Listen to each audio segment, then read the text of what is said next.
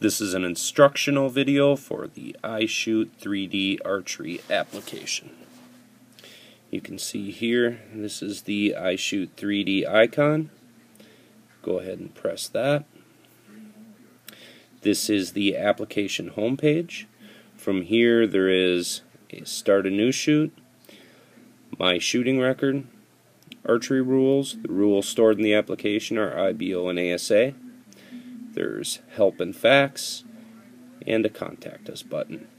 To start a new shoot, press the button. Here you will enter your club information. For this example, I'm just going to enter some random data. Let's say there is 4 targets. Then you'll enter your scoring scheme. For this example, let's say their highest score is a 12, 10, 8, 5, and a miss is 0. Bonus score would be used for steel challenge or other types of bonus, and in this case we'll say there is none. Press continue. So this brings you to your first target, target 1 of 4. From here you can look at targets. So within the application there are over 100 high quality 3D images, and these are photo quality images. Take a look at the deer, for example.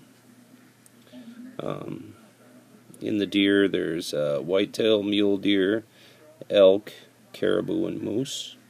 You can see on each of the targets there's a red reference dot to help orientate. So let's say that was the deer you're going to shoot at. Okay. You'd close that out. And let's say your first target got a 12. Perfect. Save and next. So now you're at target 2 of 4. You can see the running score. First one you got a 12. Next target you shot a 10. Target 3 you shot another 12. Now you're at target 4 of 4. If for any reason you need to exit the application to answer a call, or to text, or to use a different application, simply exit the application, and when you go back in, you're right where you left off. So again, still at target 4 of 4, running score of 34. So this is your last target. You shoot a 10. Press save and next. And there's your record.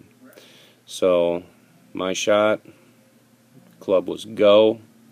On 3-2 there was 4 targets. My score was 44, which equates to a 92%. So that's it. Short, simple tutorial for using the iShoot 3D archery application. Please check us out on our website at www.ishoot3darchery.com. Thank you very much.